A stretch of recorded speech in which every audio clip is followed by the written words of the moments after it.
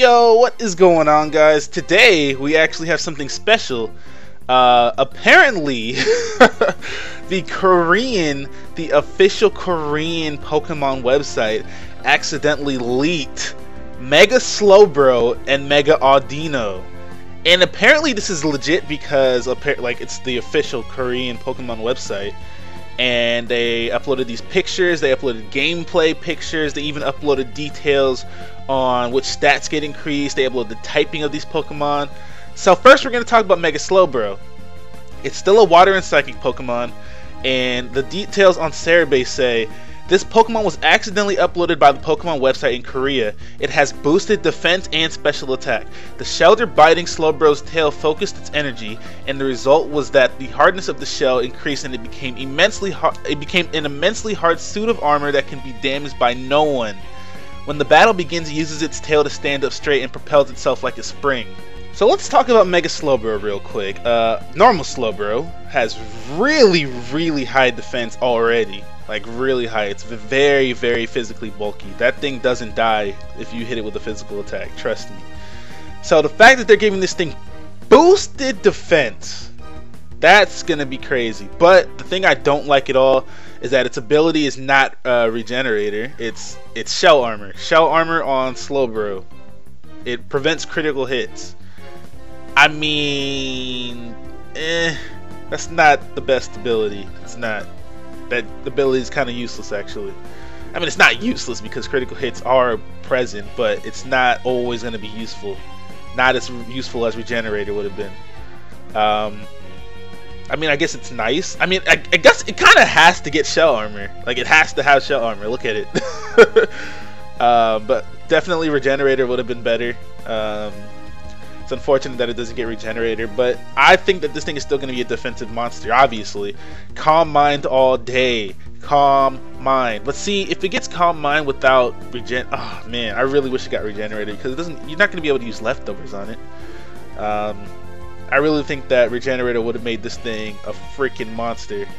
But as of now, I don't think it's going to be a freaking monster. Obviously, its defense is going to be ridiculously high. Like, its defense is going to be like Aggron status, Mega Aggron status. Mega Aggron defense coming through. But other than that, I really don't see a use for this thing. I don't. Not competitively. I don't think it's going to be used competitively at all. Because its typing isn't that great. Its defense, I don't know. We'll see. I don't see people using this thing as a wall. I don't. I see people using it as more of a calm minder if they get the opportunity to. But like I said, because it doesn't get Regenerator, it's not going to be. I don't know. I really don't like Shell Armor on this thing at all. But like I said, it kind of has to get Shell Armor. But anyways, we're going to move on to Mega AUDINO, which is actually going to be a normal and fairy type, and it's going to have the ability Healer. And the details say, this Pokemon was accidentally uploaded by the Pokemon website in Korea. It has boosted defense and special defense. Whoever comes into contact with its hand falls into a deep slumber. Damn, snatching your people up. Let's talk about Mega AUDINO though. AUDINO is a Pokemon that nobody really ever uses. It does have a brand new type combination of normal and fairy. A lot of Pokemon are just becoming fairies now. Everybody wants to change types now. Everybody wants to change types. AUDINO though. AUDINO's a Pokemon that people don't really use at all. I don't know if this Mega Evolution is going to change that. It has boosted defense and special defense. The thing about Mega Evolutions is that none of them have ever gotten an increase in HP. So normally the boost in defense and special defense, I don't know. I'm not going to say it's irrelevant, but I don't know if it's going to help AUDINO at all. Like, I don't think that this is going to make people use AUDINO unless it gets a change in movesets, because I mean, because it could get some type of use because it's a fairy type now. I'm sure it'll get fairy type moves. It already gets fairy type moves actually. But I don't think that this is going to make anybody want to use AUDINO unless it just gets a ridiculous stat boost and like a ridiculous move pool. Because like I said, AUDINO is not used at all, ever. But what this does confirm 5th gen Mega Evolutions. It confirms 5th gen Mega Evolutions. So we might be seeing Mega Evolutions of other Pokemon in 5th gen, of other Pokemon from the Unova region, which that part is significant. I really don't care about Mega Audino. I'm probably never gonna use it.